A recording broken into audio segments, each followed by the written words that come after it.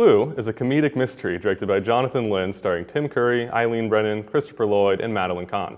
The film follows 6 anonymous strangers that attend a mysterious party that quickly turns into a whodunit mystery.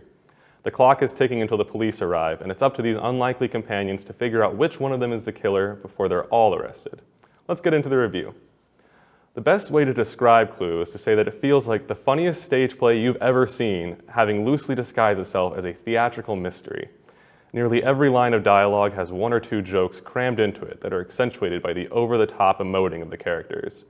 The typical sort of dialogue used in mysteries can often feel long-winded or meandering, but Clue flips the script on this trope by making the delivery of information itself hilarious.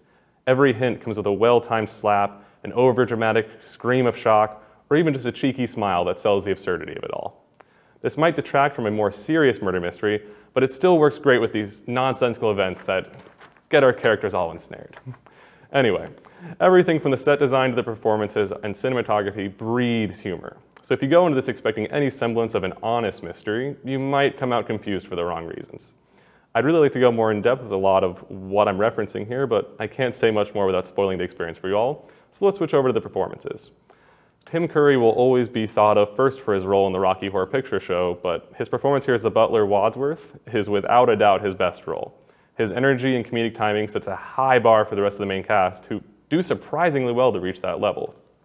Nearly 40 years after its initial release, Clue is still just as fun and goofy as when it first came out.